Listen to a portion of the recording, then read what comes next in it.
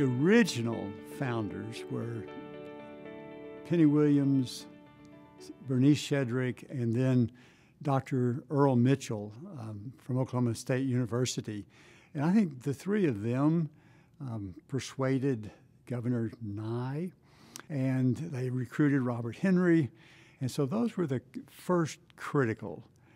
And I think their vision was a school in Oklahoma demonstrating academic excellence at the highest level. I didn't know there was such a thing as a math science school, but Earl Mitchell from Stillwater wrote me a letter. I was on the education committee in the House. The real mover and shaker was Representative Penny Williams from Tulsa, who later moved on to the Senate. And she pushed this idea and would not let go and got a group of people. I was her principal co-author in the House, and Senator Shedrick was the principal co-author in the Senate. Well, the legislature created the Math and Science in 1983, and I got to say it was a tough time to do it because it was going to take special money to set aside a different school. In my first term as governor, we created the Rainy Day Fund, and we set money aside. So for 2 years in the mid-'80s, we had Rainy Day Fund to take care of our budget. So we went ahead with the plan of trying to do something to create awesome. The first time I met Dr. Manning, I knew this was the person that we needed to be at the leadership helm for awesome. She had a keen understanding of the legislature and the process therein, and not even a member of it. She knew full well what we had to do in terms of being able to provide funding. When Dr. Manning came on board, she literally had no campus, no students. The previous budget had been $25,000 a year. So she literally started from scratch. And also Dr. Manning was just really able to recruit top-notch faculty. The real key to the success for the students has been the opportunity to study with the level faculty that we have here. We have people who have themselves worked hard and prepared at a very high level academically. The first faculty that I hired had all been involved in teaching and research before they came here, and I think that pattern has pretty well continued through the years. I think the importance of creating awesome is underscored by the fact that geographically across the state, we had students that perhaps couldn't get the challenge of a particular area of advanced technology, science, math. The students who came here were young people who knew that they wanted a little more than their schools could offer, even the very fine schools could offer. And we've had tremendous success stories among those students, and not all of those students were necessarily from backgrounds where you might expect that achievement. Dr. Edna Manning came in, and within 3 years, we were competing at the highest level. It really was success from the inception. The whole idea of this school is it's free. Anybody can go there. It's residents. Well, not anybody. Well, anybody can go there in terms of qualification. You have to give credit to the students and their parents for their courage and their vision. Once they get here, it is hard work. It is competitive. I have an opportunity sometimes to talk to the students here, and I always come away with that feeling of being energized by what I see, with the capabilities, by the rigor and relevance of the work that they're doing. Because at that age, at 16, you don't really know how to push yourself and how far you can go. And the faculty and all the staff here really, they impart a lot of knowledge, but they also teach students how to thrive and succeed. And that was, one of the keys to my success for sure. I think this school provides a life-changing opportunity for young people. I also think that the school was started as part of a much larger plan for the state of Oklahoma for general improvement in quality of life, quality of education, We were part of economic development, and that part's turned out to be true, by the way, because for every dollar the state invests in a student, our alumni who are living and working in the state return $8 into the economy. Well, economically, and from the standpoint of just competing, it is math and science. The students that come out of the Oklahoma School of Science and Math and those who graduate from here go on to be our nation's scientists, engineers, physicians, politicians, innovators, entrepreneurs.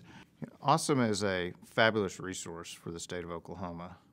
I can't think of anywhere else where we have the concentration on taking our best and our brightest students and advancing their knowledge and their skills in science and mathematics. And again, if we're going to be successful as a state in the long run, we have to encourage our students and we have to equip them to succeed and become the innovators and drivers we need of our economy in the future.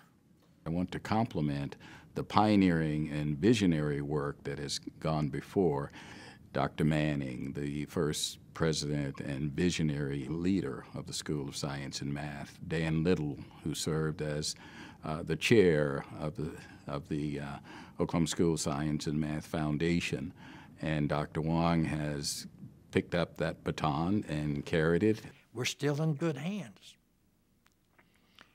And that's important, that the management, because the better we manage it, the more current and future legislatures can support this project to help kids statewide.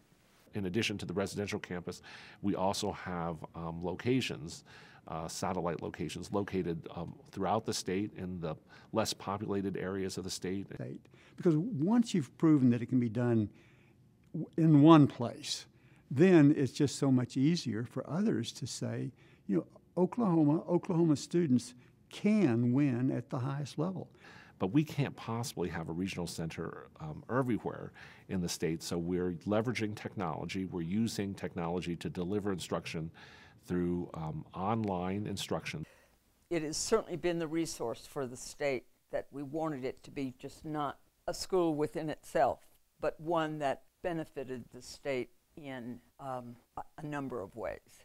I'm particularly excited to mention some of the partnerships we're going to undertake. In fact, later this month, I think in another week or 2 weeks, I'll be meeting with officials from Boeing, as well as the president of the Oklahoma State University, Burns Hargis, and the Secretary of Education, Natalie Shirley, who also is the president of OSU OKC. And we're going to meet together to see how we can partner together. At I2E, we focus on growing new companies in Oklahoma and encouraging success for entrepreneurs. An entrepreneur has to provide the spark called innovation. And when we look at kind of where we invest and where we see opportunities in Oklahoma, I mean, you can go down a list, and every one of the technologies that we invest in are dependent on, to some degree, science and math. Our model at OCAS depends, our pipeline of activities depends upon having the talent at the front end so that we can engage in innovation, in entrepreneurship. And we're very interested in helping to develop that talent at the front end of the pipeline, the talent that exists here at the Oklahoma School of Science and Math. A lot of these CEOs and CFOs and COOs, not surprisingly, they have very bright intellectual children, and they want really good schools for them. And that's why OSSM is on so many Chamber of Commerce tours in Oklahoma City. Well, I think anybody that's been associated with OSSM can take a great deal of pride in the achievement and the success that it's had. The job now is to keep it going, and in Oklahoma these days, the oil industry is suffering as it is worldwide. And we understand the state is facing serious economic challenges. We're looking at ways that we can develop new revenue streams so that the Oklahoma School of Science and Mathematics can better serve the people of Oklahoma. So one of the things that we've done is now we've opened up the school to students that are from out of state. We charge them a premium to study, to receive this world-class education so that we can keep the education for Oklahoma students entirely free. I don't know what the future is for the state, but I do know that we are working the alumni very seriously to contribute and give back. We're also working the generous people of the state of Oklahoma and many across the nation to help us. We must preserve it and protect it and enhance it. We must make sure that the appropriations continue and that private fundraising continues. How do we continue to make sure that we're offering right now and in the years ahead the same opportunity to attend OSSM as we've offered for 25 years to people who are now community leaders? The foundation raises those private funds and the endowment funds to help supplement faculty salaries, to help finish building buildings. So we really have to try to find a way to get the funding back to the level that the school can operate at the level that it needs to offer the opportunity of a free, high-quality public education to the young people of Oklahoma.